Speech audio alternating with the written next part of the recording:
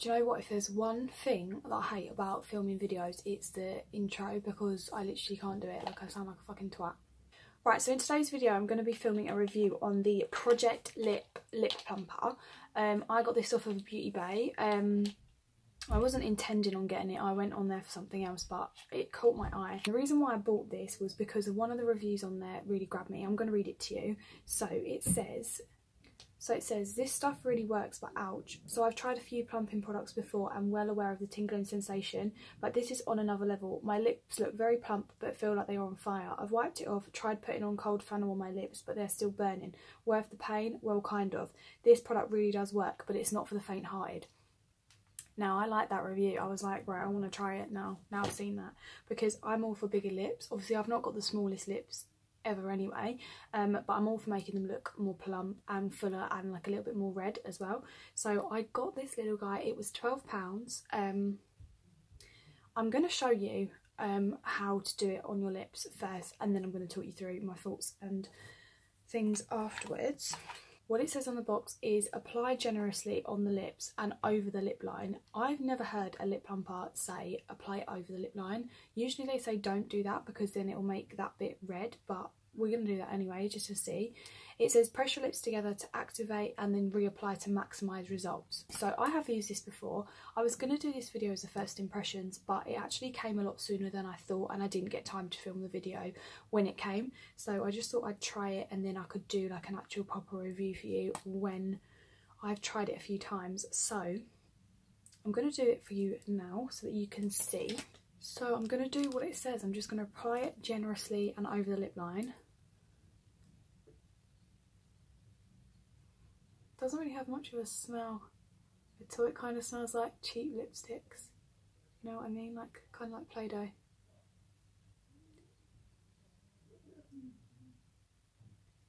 Right, so now I'm just going to apply it a little bit over the lip line.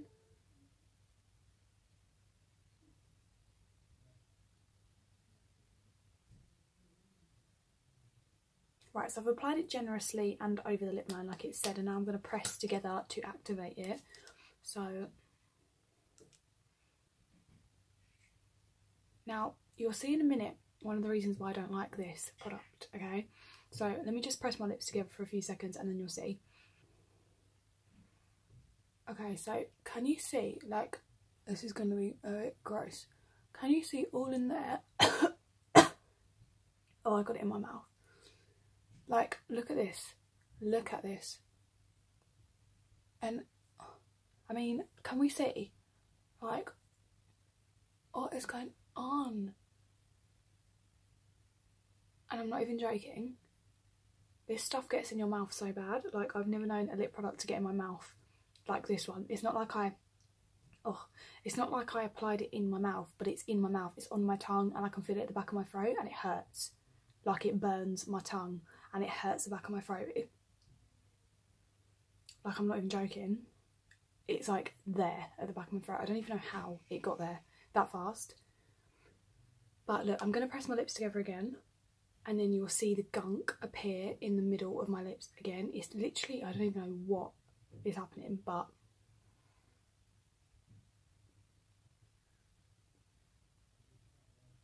like, look.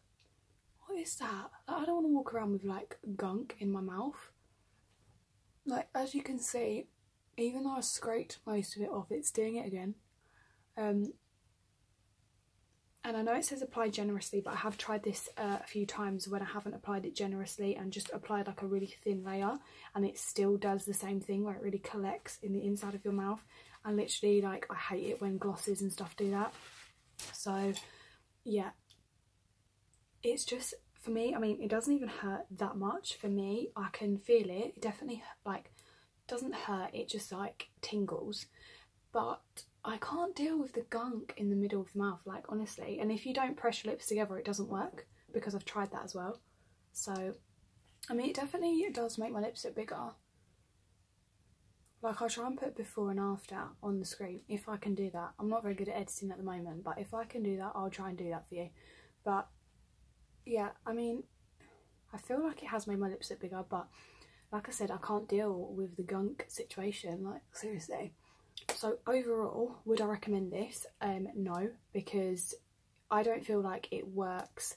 I mean, I've got the Too Faced lip injection and that works just the same as this, but I do not get the whole gunky thing in the centre of my lips. I was actually wearing this at work. I put it on before I went back on to the shop floor after my break, and all of my colleagues were like, what is on your lips? Because it was all like gunk in my mouth, and that is not a pretty look. I mean, I would rather have small lips and not have gunk on my lips than use this. So yeah, it's a no from me. I mean, it's £12 as well, so it's not the cheapest. Obviously it's cheaper than like the Too Faced one and things like that, but I just feel like this, I mean, has it done it again? Even when I'm talking, I feel like it's collecting. I mean, not really, but yeah, overall review of this, I think I would give it like 4 out of 10.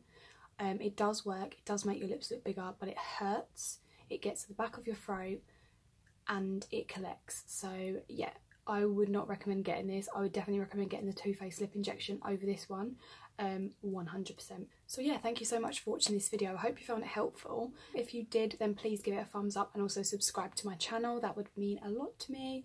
Thank you so much, and I'll see you in my next video. Bye.